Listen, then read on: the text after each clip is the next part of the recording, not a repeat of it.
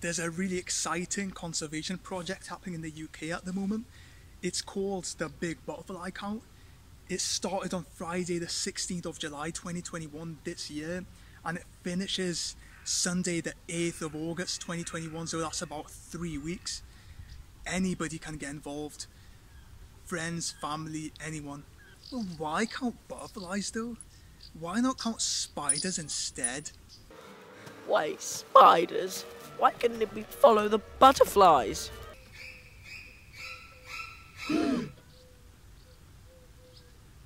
Let's count butterflies. So why are butterflies so important to conservationists?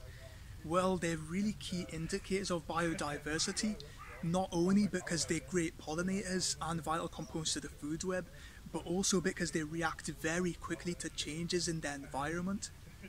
So if the number of butterflies is declining, then this is an early warning for the losses of other wildlife species.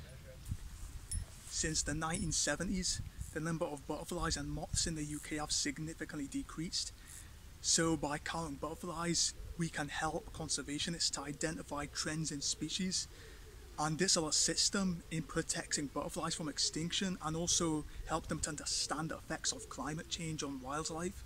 So the Big Butterfly Count involves participants counting the number of different species of butterflies or daytime moth species that they find within a particular area in 15 minutes. So the areas can be a park, a garden, a school, a forest, or even an urban area.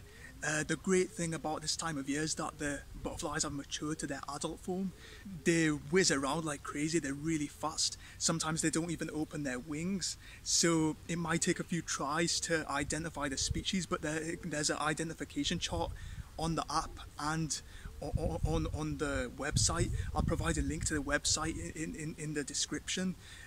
On the website there's a bunch of rules that apply to different situations. So if you're staying in one place to count the number of butterflies, the rules will be different to if you're going for a walk and counting the number of butterflies. I highly recommend you read the rules.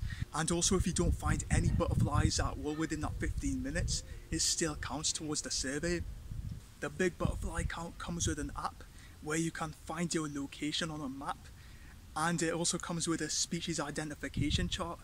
So far in my garden, I found small white butterflies, I found brown meadow butterflies, and I've also found ringlets.